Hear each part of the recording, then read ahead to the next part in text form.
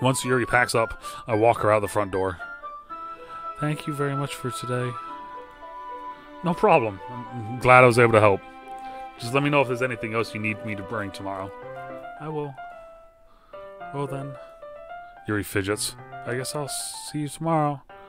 Wait. I kind of say that without thinking. About today. It's fine that we didn't have as much time as we wanted. Because we can do this again. Whenever you want, you can come over, or we can go out somewhere. I forgot you didn't like going out much.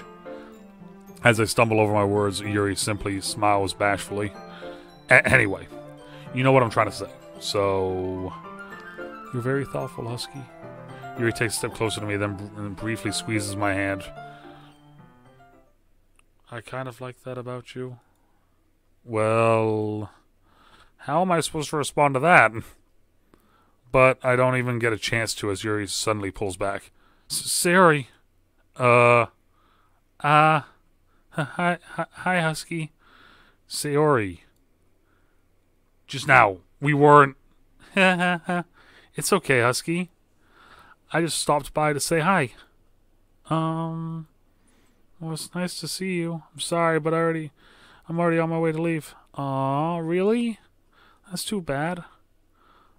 I'm sorry. But we'll be together at the festival tomorrow, so that's fine, right? Of course! Sayori beams. Yeah, so I'll see you tomorrow. Clearly embarrassed, Yuri hurries off. Oh boy. Sayori waves goodbye to her after all. Sayori. I thought you didn't want to come over today. Well, I tried staying in my room, but my imagination was being really mean to me. So I had to come over and see it for myself. See what? What are you talking about? You know, how much fun you were having with Yuri, and how close you got to her. It makes me really happy that you've made such good friends. That's all that matters to me. Tears start to fall down Sayori's face. That's all that matters to me. Why am I feeling this way, Husky? I'm supposed to be happy for you. Why does it feel like my heart is splitting in half? Oh no, it hurts so much. Everything hurts so much. This would be so much better if I could just disappear. Whoa. Say I don't know. No. Don't say that. It's true, Husky. If I wasn't here, then you wouldn't have to waste your sympathy on me. You wouldn't have to put up with me being selfish. Monica was right. I should just... Monica? Monica was right about what? Sayori? What I said before is true. I'm not going to let this continue. Caring about you like this isn't the burden your mind is making it out to be. It's something that makes me happy.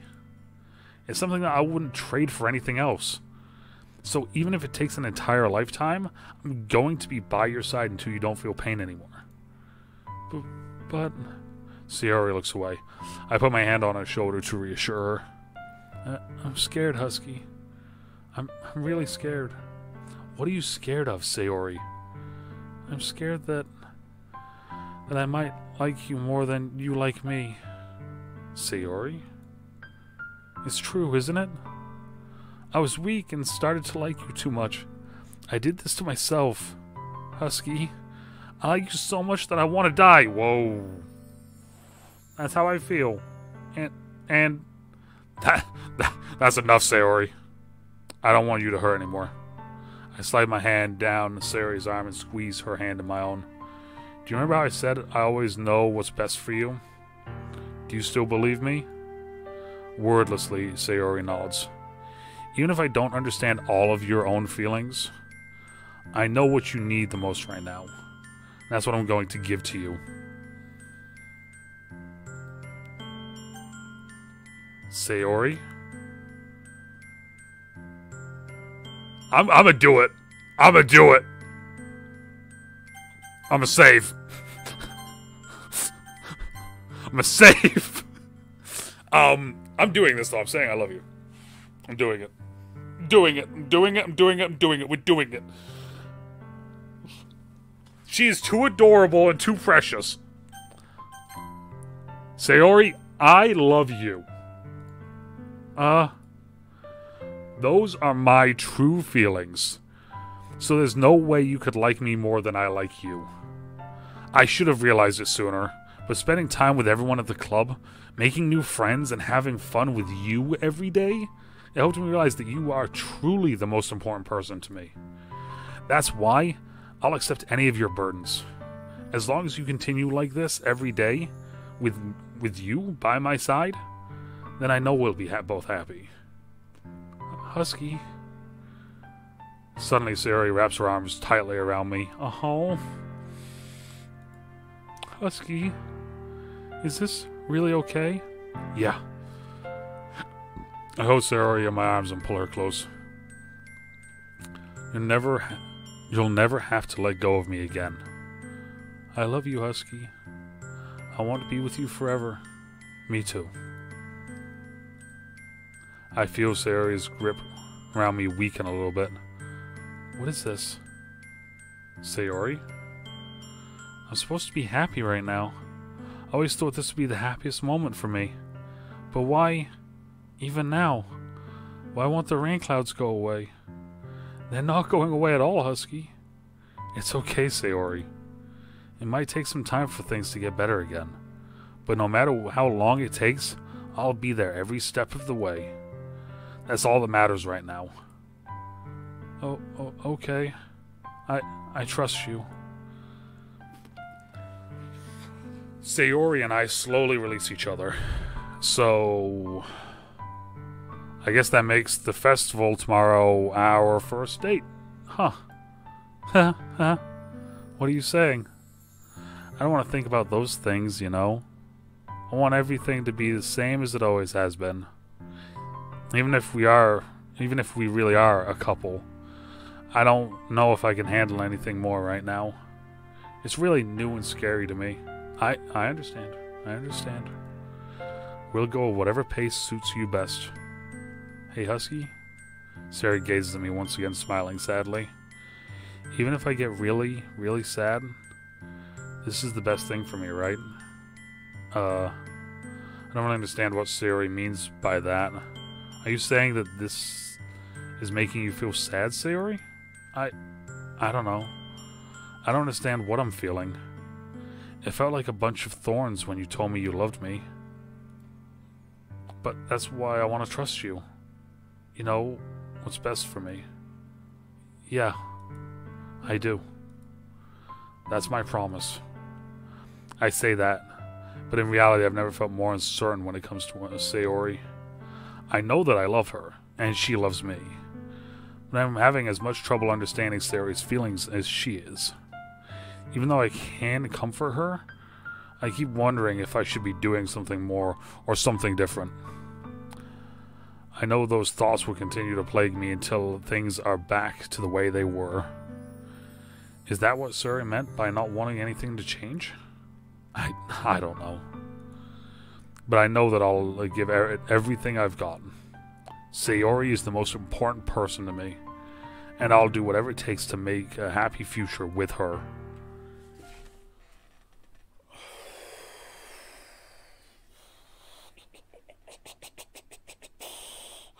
Jesus Christ, this just got fucking heavy.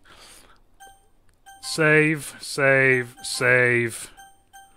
Jesus Christ, save. Save.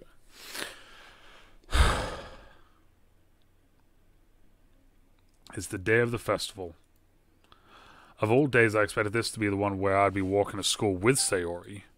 But Sayori isn't answering her phone. I considered going to her house to wake her up, but decided that's a little too much. Meanwhile, the preparations for the events should be nearly complete. The banner Yuri and I painted is dry, and I gently roll it up to take it with me. She sent me a pleasant text reminding me not to forget anything, and I reassured her. Oh no. Funnily enough, I probably feel the same way as Natsuki about the event. I'm more excited for it to be over so I can spend time with Sayori and Yuri at the festival. But knowing Monica, I'm sure the event will be great too. Husky, you're the first one here. Thanks for being early. That's funny, I thought at least Yuri would be here by now. Monica is placing little booklets on each of the desks in the classroom. They must be the ones she prepared that will have the poems that we're performing. In the end, I found a random poem online that I thought Monica would like and submitted it. Sounds like something I would do. So that's the one I'll be performing. I'm surprised you didn't bring Sayori with you. Yeah, she overslept again. That dummy. You'd think on days this important she'd try a little harder. I say that, but suddenly remember what Sayori told me yesterday, and I suddenly feel awful knowing it's not nearly that simple for her. I only said it because it's the way I'm used to thinking. But maybe I should have gone and woke her up after all. Ha ha ha. You should take a little responsibility for her, Husky. I mean, especially after your exchange with her yesterday. You kind of left her hanging this morning, you know? Exchange? Monica, you know about that? Of course I do. I'm the club president after all. But I stammer, embarrassed. Did Sayori really tell her about it that quickly? That we're a couple now? I don't even plan on bringing it up with anyone yet. Jeez. You don't know the full story at all, so don't worry. I probably know a lot more than you think. Monica is being as friendly as usual, but for some reason I felt a chill down my spine after hearing that. Yeah! Hey, do you want to check out the pamphlets? They came out really nice. Yeah, sure. I grabbed one of the pamphlets, laid on the desks. Oh yeah, they look really did. Something like this would definitely help people take the club more seriously. Yeah, I thought so too. I flipped through the pages. Each member's poem is neatly printed on its own page, giving it its own professional feel.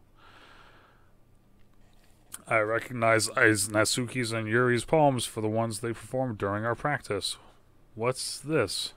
I flipped to Sayori's poem. It's different than the one that she practiced. It's one that I haven't read before.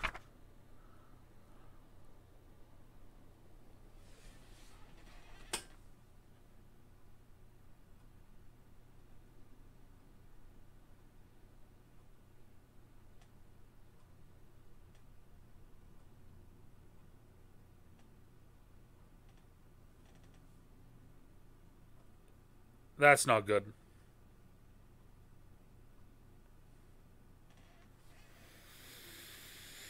That's not good. Get out of my head, get out of my head, get out of my head, get out of my head before I do what I know is best for you. Get out of my head before I listen to everything she said to me. Get out of my head before I show you how much I love you. Get out of my head before I finish writing this poem. But a poem is never actually finished. It just stops moving.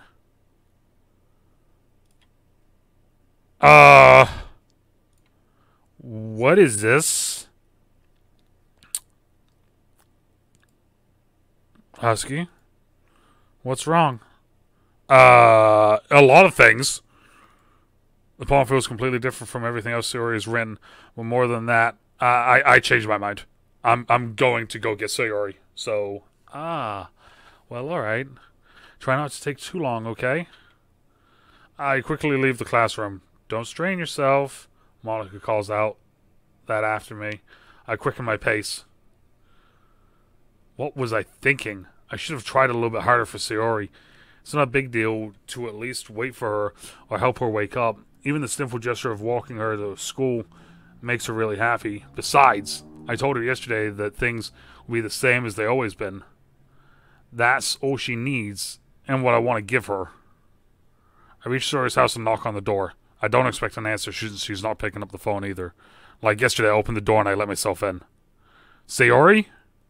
She really is a heavy sleeper. I swallow. I can't believe I ended up doing this after all. Waking her up in her own house. That really is something that a boyfriend would do, isn't it? In any case. It just feels right. Outside Sayori's room, I knock on her door. Sayori? Wake up, dummy! There's no response. I really didn't want to enter a room like this. Isn't it a kind of a...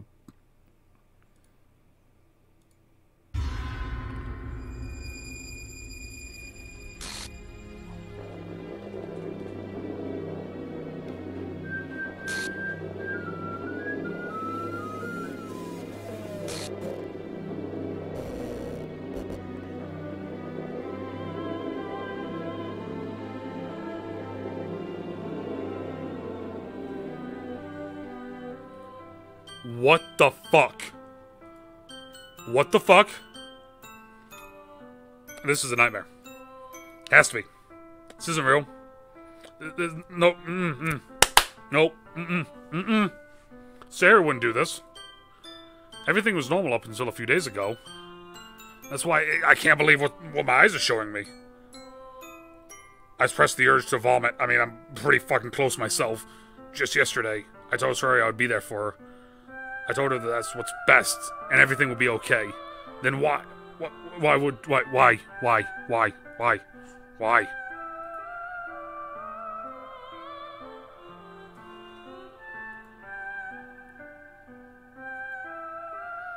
I shouldn't have confessed to her. That's not what Sayori needed at all. She even told me how painful it was for others to care about her. And why did I confess to her? And make her feel even worse? Why was I so selfish? This is my fault. My swarming thoughts keep telling me everything I could have done to prevent this. If I just spent more time with her, walked her to school, and remained friends with her like it always had been, then I could have prevented this. I know I could have prevented this. Screw the literature club. Screw the festival. I lost my best friend. Someone I grew up with. She's gone forever now. Nothing I can do can bring her back. This isn't some game where I can reset and try something different. I only had one chance, and I wasn't careful enough. And now I carry this guilt with me until I die. Oh, nothing in my life is worth more than hers. But still, I still couldn't do what she needed from me. And now, I can never take it back. Never. Never. Never. Never. Never.